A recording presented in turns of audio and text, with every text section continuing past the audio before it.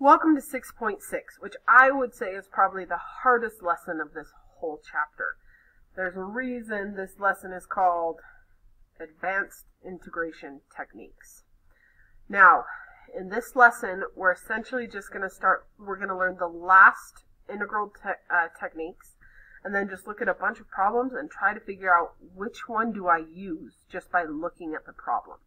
And this is a harder question than we think. I remember when I took APCalcAB, my math teacher explained it as we're kind of magicians, and we have this hat of magic tricks, and we pull out a magic trick and we throw it at the problem and we see if it works. And if it doesn't, then we try another magic trick. So today is kind of summarizing all the magic tricks we have for integration and trying to look at a problem and figure out which one I should do first.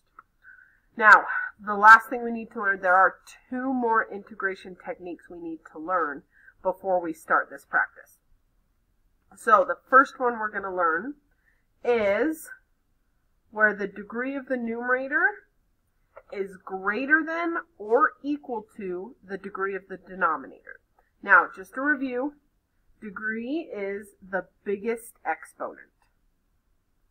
So if the biggest exponent in the numerator is greater than or equal to the biggest exponent in the denominator, you must do long division first. That's the only trick we have for that. So if we look at this first one, example number 1, the biggest exponent in the numerator is 2. The biggest exponent in the denominator is 2. So this is going to be a long division. Anytime those biggest exponents are equal or top heavy, we have to do long division. So now we get to see if you remember long division.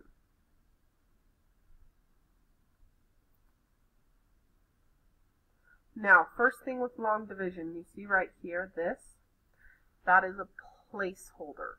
It's holding the place because I'm missing that middle term there. Anytime you're missing a term when you do long division, you must have a placeholder or you're going to do things wrong. Now, first step of long division is I compare the first term on the outside with the first term on the inside. And I think first term times what equals first term. So x squared times what equals x squared. Well, we know that's 1. So we're going to put a 1 up here. And you'll notice I lined it up in the numbers column. If I do that, this one times what equals that one thing, and I get, say, an x, then I would line that answer up with the x column. But since I got a number answer, I line it up with the number column. Keep them all lined up. That's important for long division. Okay, next, you take your answer and you're going to distribute it into everything in there. So 1 times x squared is x squared, 1 times 0x is 0x, and 1 times 2 is 2. Next, I need to subtract. Now, this means if I'm going to subtract, I'm basically going to change the signs of everything. So I'm going to change that to a negative, change that to a negative, change that to a negative. Subtract them all. So x squared minus x squared is nothing.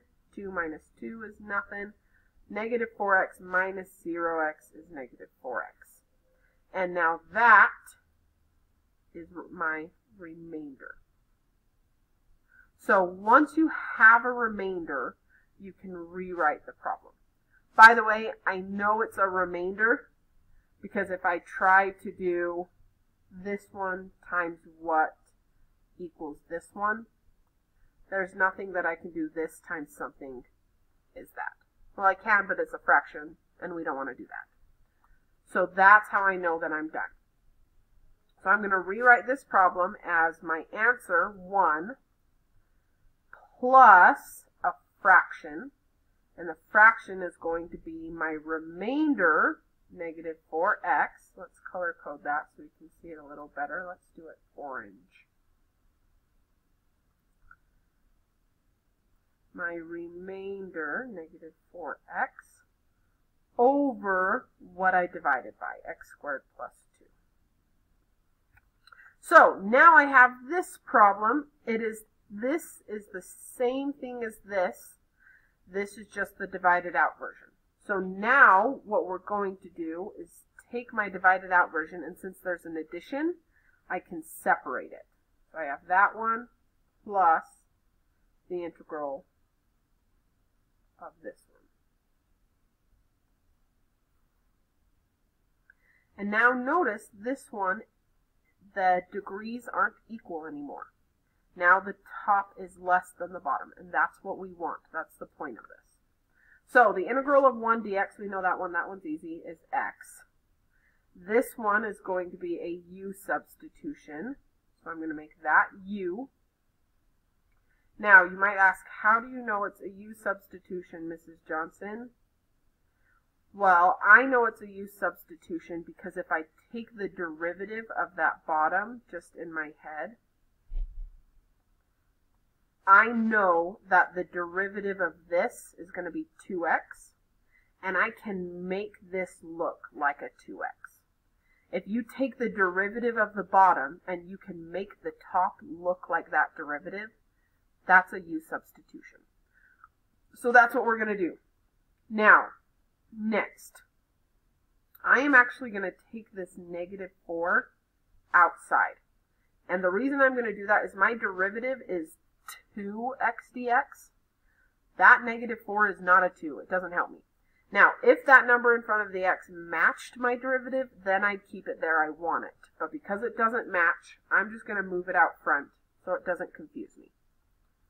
And then I'm going to rewrite this inside 1, moving that x out.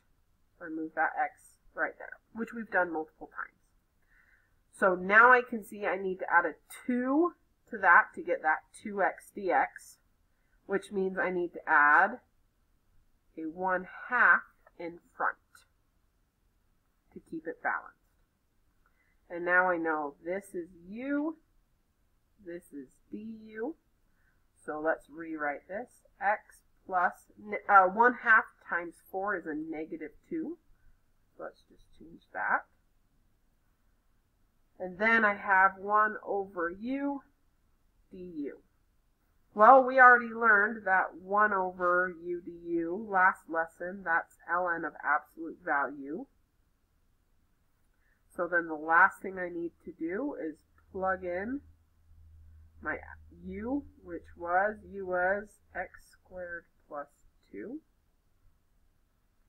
And we're done. Okay, in the next video we'll do example number 2, which also uses long division and u substitution.